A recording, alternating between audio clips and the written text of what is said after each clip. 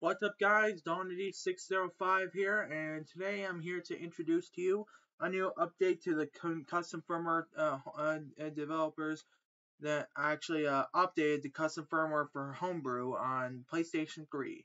Sony has a week ago. Sony has released a Homebrew, or not Homebrew, official firmware update on their consoles. So that means if I go to on PS Network system calls and I try to sign in, it'll ask if for a new system software update. What you want to do is you want to make sure that you click no. And then you go double check, make sure that your USB drive can be read by the system. I'll have the update file in the description for you in this video. I also got a new camera. So what you want to do is you want to go to the link in the description to get the new custom firmware update. It's been released by EvilNat, the official custom firmware developer. If you install the of the official firmware by accident when signing in, or if you went to update via internet by accident, which I have no longer have access to right now, you would have to follow a different guide for this. But this is just for people who haven't updated at all and are waiting for a custom firmware installation update.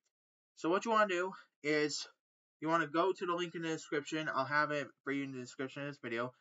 And then make sure that automatic updates are off. In case you didn't, it'd be right here, and then you can check to see if that's off by highlighting it with the X button and pressing off.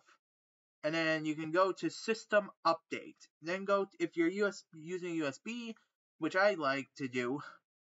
Yeah, you put it in the rightmost USB port, and then you want to update via storage media. It'll say 4.91. You may think that this is actually the latest update, but no, this is actually the custom firmware exploited version. Now remember, you need a hybrid firmware version, and also you need a patched PS3 in order to do this. So hybrid firmware, remember, twice first, then flash that memory and patch it via the BG toolset in 4.90. Now my tutorial was a little bit scuffed because I had advice given from Blaine Locklear's tutorial, so it was a little bit harder to do. However, I followed it from myself, but what I'm going to do here is I'm going to update via system storage to make sure I don't make any mistakes. And as you can see, I have a bunch of options here from firmware versions in the past.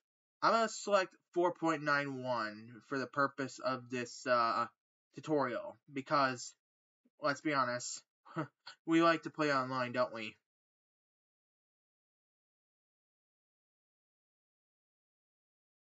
And it's going to restart the system once it hits 100%.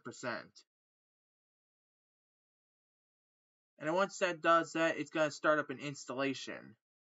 Just like you would when you were installing the custom firmware.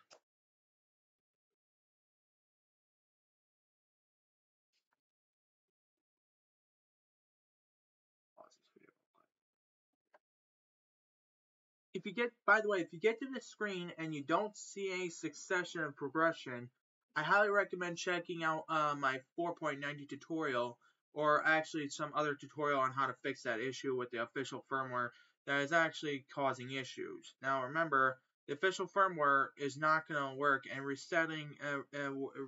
resetting your console is not going to work either. So bear in mind. Okay. Well, that was finally finished. Now, it's going to reboot. And it should be on EvilNat. And there we go. Now, as you can see, I can showcase to you what they recently added in this new custom firmware update. Which means they actually made it send enabled, which means PlayStation Network enabled.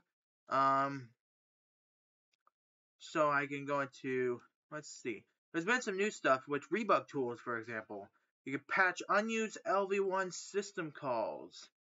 An error has occurred. Okay, so I guess I haven't done anything right for that. LV2 memory protection. Patch shutdown on LV2 modification. And then H-tab mapping with write protection. Enable or disable write protection. Okay, disabled. Enable and disable INDI access. Update manager EEPROM write access. Dispatch manager access. Allow ENCDEC IDCTL command. Alright. System manager ability mask of game OS. Extract all package types. Okay, this one might come in handy later on. Full access to repo nodes and LPAR. Allow, create, modify, delete all repository nodes. Okay. LV1 full access to FC SR1 SPE register. Allow all bit access to the register. Alright, LV1 access to set data breakpoints. Enable LV1 access to LV1 set date. Or DAB? What? Oh. LV1 access to GPU guard memory. Allow LV1 to use 4K IO page size. Okay. What does that do? I'm not gonna figure out just yet. Storage manager and ENCDEC key access. Allow storage manager to clear ENCDEC keys. Skip all ACL checks. Enable skipping of ACL checks for all storage devices.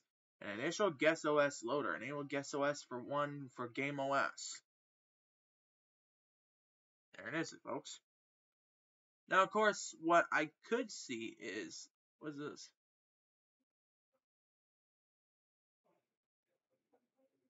The update manager. Huh. Homebrew packages. Oh, I didn't mean to click that. Alright, so Cobra tools. So as you can see, we are on Cobra version 4.91 with the file type Kex Cobra. That's system call enabled. Alright, well, when we disable system calls, that's going to be disabled. Yes. And then I can go on to PSN and sign in.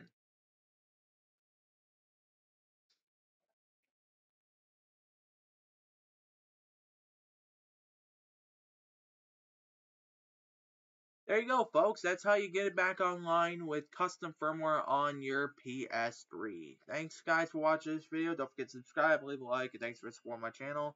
Let me know what you thought in these types of videos, like what you might have found interesting through these contents. If you're interested in leaving a like, subscribe. Be sure to leave a like in future videos as well if you're interested for coming back.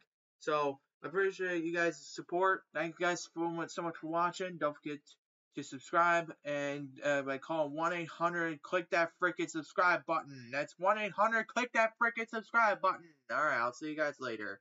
Peace and chicken grease. Bye.